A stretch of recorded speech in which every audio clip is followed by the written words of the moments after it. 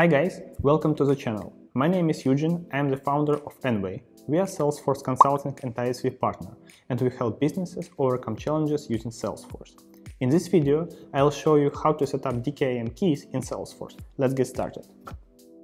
DKIM stands for Domain Keys Identified Mail. It is an email amplification method that helps protect email senders and recipients from phishing, spam, and spoofing.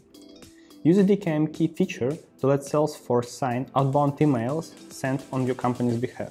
These signatures give recipient confidence that the email was handled in a way that's consistent with your company. First of all, let's go to the setup, go to the quick find and DKIM keys, click this menu item, and let's create a new one. Consider industry-specific security regulation when choosing key size, right? After that, type selector, alternate selector as well, and put your domain after that, and the pattern,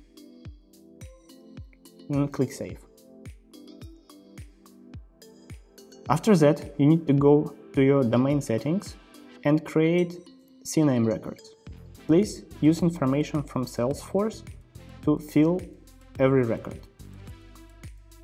Then you need to wait some time and go back to Salesforce and activate DKIM key record. That's it. If you need any help with Salesforce administration, Enway is here to help.